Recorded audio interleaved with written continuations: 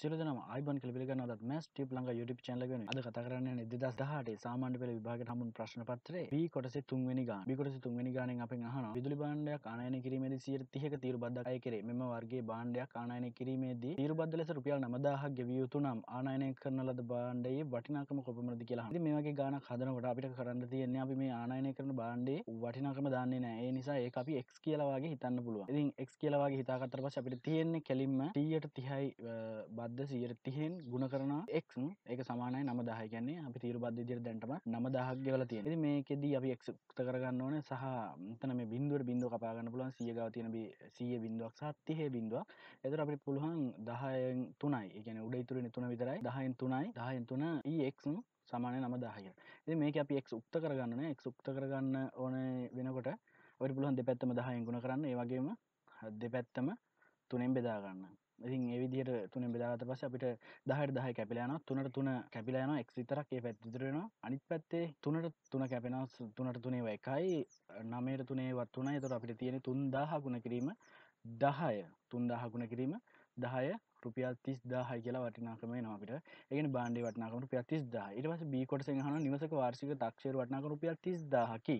එම දේපල සඳහා වසර සඳහා නගර සභාව 8ක වාර්ෂික වරිපණම් බද්දක් අය කරයි. නම් කාර්තුවකට ගෙවිය යුතු වරිපණම් බදු මුදල සොයන්න කියලා කියනවා. ඉතින් කාර්තුවක් කියන්නේ වර්ෂයකින් 4න් එකක්. කාර්තුවක් කියන්නේ වර්ෂයකින් 4න් එකක්. මේක හදන්න ක්‍රම දෙකක් තියෙනවා.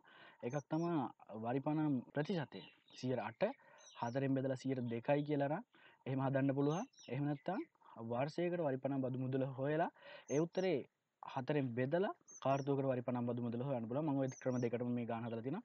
ඉස්සෙල්ලාම බලමු අපි මේ කාර්තුවකට ඒ කියන්නේ ප්‍රතිශතය බදු වරිපණම් බදු ප්‍රතිශතය 4ට බෙදලා උත්තරේ ගන්න විදිය කරලා තියෙනවා. එතකොට මම 102යි තියෙනවා. අවුරුද්දකටම 108යි වාර්ෂික වරිපණම් බදු ප්‍රතිශතය.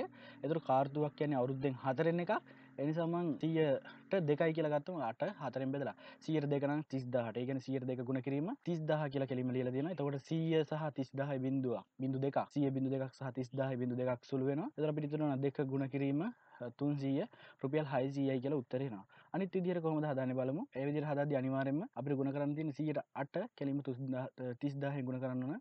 108 30000න් ගුණ කරද්දී ඒකෙදි 100 බිඳු දෙකකට 30000 බිඳු දෙකක් සුළු වෙනවා කැපෙනවා. එතකොට අපිට තියෙන්නේ 8 ගුණ කිරීම 300. 8 ගුණ කිරීම 300 8 වරක් 3 24යි. ඒ කියන්නේ 8 ගුණ කිරීම 300 රුපියල් 2400යි කියලා එනවා අවුරුද්දකටම වරිපණම් බදු මුදල. ඉතින් අවුරුද්දකට වරිපණම් බදු මුදල නෙමෙයි අපේ ප්‍රශ්නෙන් අහන්නේ. කාර්තුවකට වරිපණම් බදු මුදල. ඉතින් ඒ නිසා අපිට 2400 4ෙන් බෙදන්න වෙනවා. එතකොට උත්තරේ 600යි කියලා උත්තරේ අපිට එනවා. ඉතින් ඊට පස්සේ තුන්වෙනි ප්‍රශ්නේ B කොටසේ දෙවෙනි ප්‍රශ්නෙන් අපෙන් අහනවා අවුරුදු කිහිපයකට පසු නිවසේ තක්සේරු වටිනාකම වෙනස් විය. තවද නගර සභාව අය කරන වරිපණම් බදු ප්‍රතිශතය 9%ක් වැඩි විය. එවිට කාර්තුවකට ගෙවිය යුතු වරිපණම් බදු මුදල රුපියල් 30කින් වැඩි වූයේ නම් නිවසේ නව වාර්ෂික තක්සේරු වටිනාකම සොයන්න කියලා කියනවා. ඉතින් මේ වගේ මේ ගාන හදන්න කලින් මේකේ කාර්තුවකට 30කින් වැඩි වුණා කියලා කියනවා. වරිපණම් බදු මුදල 30කින් වැඩි වුණා. කාර්තුවකට 30කින් වැඩි වුණා නම් අනිවාර්යෙන් අවුරුද්දට කාර්තු 4යි. ඒ නිසා 30 ඒවා 4කින් වරිපණම් බදු මුදල වැඩි වෙනවා. ඒ කියන්නේ රුපියල් 120කින් වැඩි වෙනවා. ඒ නිසා මම 2400ට ඒ කියන්නේ කලින් උත්තරේ ආවා කලින් ගානේ ආවා අවුරුද්දකට වරිපණම් මුදල රුපියල් 2400ක් ගෙවනවා කියලා. ඉතින් ඒකට තව 120ක් එකතු කරගන්නවා. මොකද 30 ඒවා 4ක් වැඩි වුණු නිසා. ඉතින් එතකොට මට උත්තරේ එනවා 2520යි කියන්න. ඉතින් දැන් අපෙන් අහන්නේ වාර්ෂික වරිපණම් තක්සේරු වටිනාකම. වාර්ෂික තක්සේරු වටිනාකම වෙනස් වුණාලු. මේක වැඩි වුණාද අඩු වුණාද අපි දන්නේ නැහැ. වෙනස් වුණා කියලා කියනවා.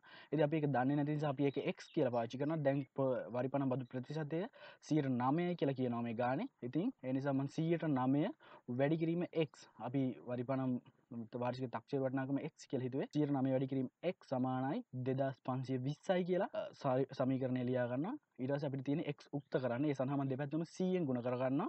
ඒ වගේම 9ෙන් බෙදා ගන්නවා. මොකද 100ට 100 සහ 9ට 9 කපාගෙන x තනි කරගන්න බලාපොරොත්තු වෙන්නේ.